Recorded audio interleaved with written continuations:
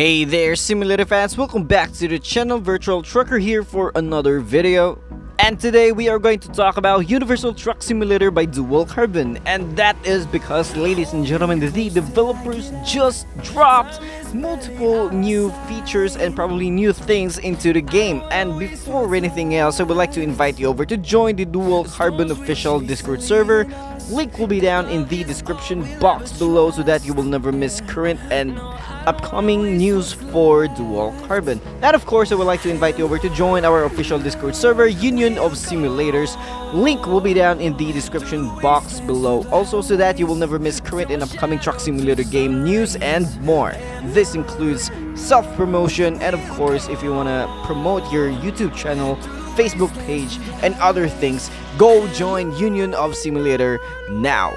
So going back to the topic, ladies and gentlemen, before we begin, yeah, Dual Carbon is gonna send me a test application, the updated one, which has the Kenworth W900 later. So probably we could make a video tomorrow or 2 days after before I test it out.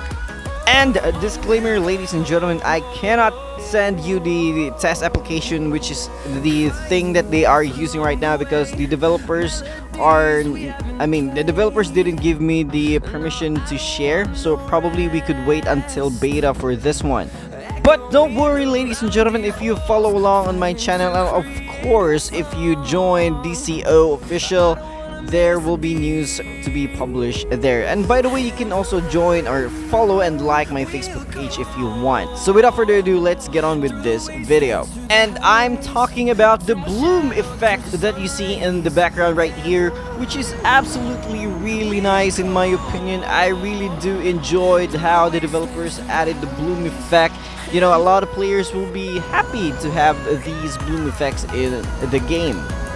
I personally like the bloom effect that it does. You know, it makes more realistic in my opinion. But yeah, the without bloom effect also, you know, it's tempting in my opinion. But yeah, it depends on your preference, by the way. So another thing about this is that the developers are also working on new mini trailers. Yes, you heard me right, mini trailers.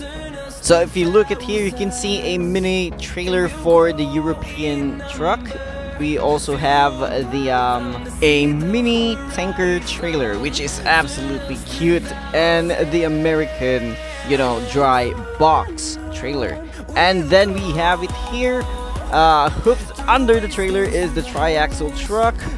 Man, look at that, the truck is the same length as the trailer itself, which is really weird in my opinion, but it does look cute under that, you know, under this configuration, hauling this type of trailer. So what are your thoughts, guys? Let me know down in the comment section below, and of course support Dual Carbon for all the things that they've did, because in the end, ladies and gentlemen, we are going to benefit from all of this. So yeah, your support is well needed by the developers. Once again, this is Virtual Trucker. Keep on trucking and stay safe, and I'll see you on the next video. Bye bye.